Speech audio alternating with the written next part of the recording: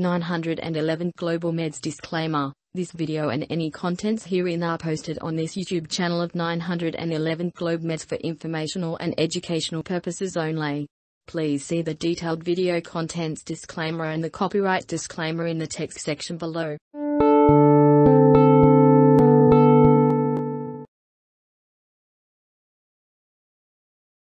Pazopanib was recently FDA approved for second line or greater in metastatic soft tissue sarcomas, non-liposarcomas, that showed a progression-free survival improvement compared to placebo. Progression-free survival was quadrupled at least, and it's given us a great option for sarcoma patients. Our drugs are very toxic in general. I tell my patients I don't have any nice, easy, gentle drugs to give them. They can be pretty harsh.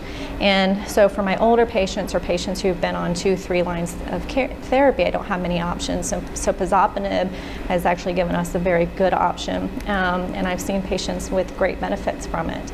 And it's generally well tolerated with some extended fatigue, but it's just nice to have a company that was willing to put the time and money into sarcoma patients, and they luckily also gain from it. So.